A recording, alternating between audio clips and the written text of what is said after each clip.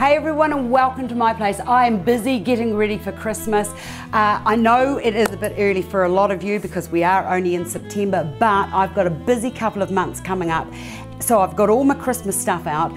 This is what I wanted to show you today. This is a wreath on top of an urn, and what I've done is I've just popped in a few berries, lots and lots of apples, and a few roses. Now as my base, this can be done now, which can be a really lovely standalone design, and then as I get to Christmas I can put fresh lilies into it, I can put some cones, I can put all sorts of bits and bobs in it. I really like this, using a wreath base as my sort of structure for work that I'm going to be, well, I actually prefer a wreath because it's easy to work with, because it's a nice big thick base to start with. Give me a few minutes, I'll strip this down and I'll show you how quick and easy it is to put together a wreath with a difference. See you in a minute. So let's get into it. Okay, I've got another lovely urn here. I love these old rustic urns, and very soon, when I have got time, probably after Christmas, I'm going to show you how to do this rust paint effect. It is just fantastic. Okay, so with my container, I've got a cavity in there. What I've done is I've just got an O bowl and I've put a bit of foam into that.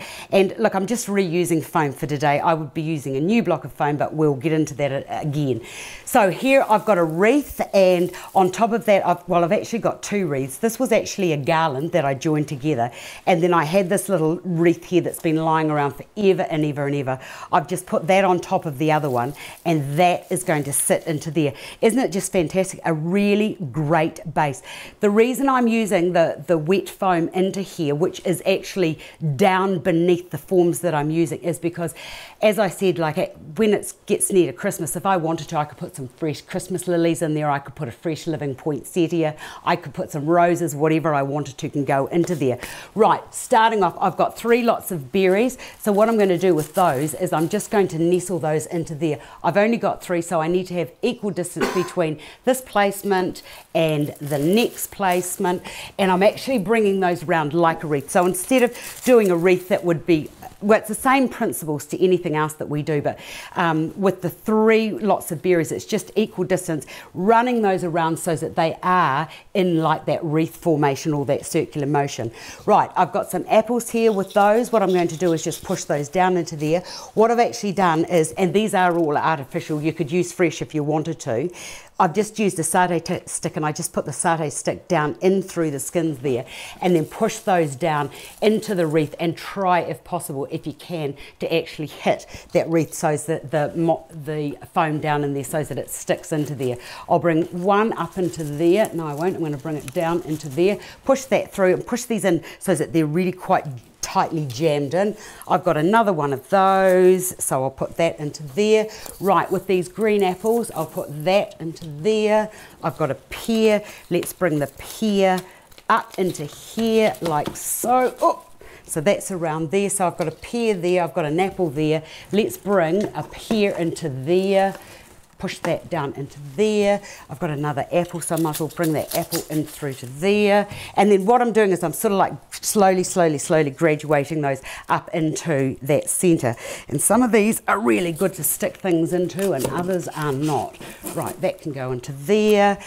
I've got one more of those, that can go into there, bringing those in to fill into the centre in any type of way. Now these are fresh apples, and with the, like, when you look at them, it's really quite difficult to tell that one is artificial and one's fresh, but this is sort of like a little bit of a waste of food using these into here, but never mind, they were sitting in the fruit bowl and nobody was doing anything with them.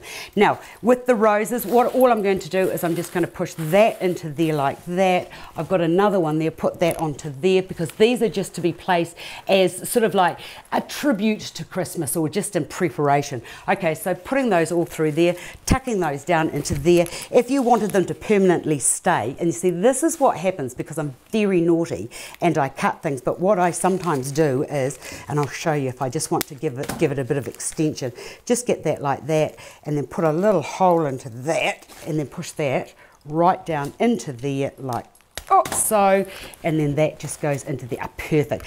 Now, just before Christmas, as I said, you can put take the artificial out, you can put some fresh in, get some pine cones. They could be perhaps nestled into there, like so. But I really love this type of designing because it's so quick and easy. And, you know, you might be going away for the holidays this year. So, you know, you can do all of these things now and have them all ready in advance for Christmas. So look at that, just quickly changing that around. I will come back to this because there's lots of other things that I want to show you with doing that, with doing Christmas things that just don't always have to be Christmas, that you can use them all year round.